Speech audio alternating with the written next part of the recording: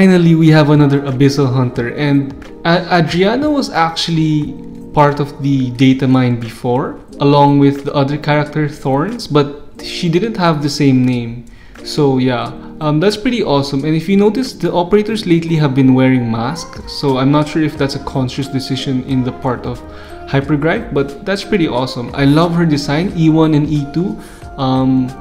I really like her kit with the dark ink, since she's a type of octopus, and I'm really excited for her because she's an Abyssal Hunter, meaning that not only will she buff Skadi and Spectre, she'll also reveal a bit more about the lore. And there was a rumor before that the Abyssal Hunters, or the Abyssal Hunters only have white hair and red eyes. So we're gonna have to see how she is affiliated with the Acer.